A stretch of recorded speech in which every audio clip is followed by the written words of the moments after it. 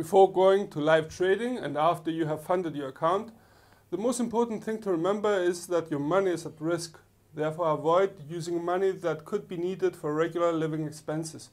For example, you should not trade with your rent money. It would be preferable to set aside a specific amount like one does with his vacation money. Have the same attitude toward trading.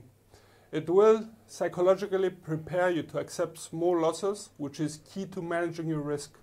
By focusing on your trades and accepting small losses rather than constantly counting your equity, you will be much more successful.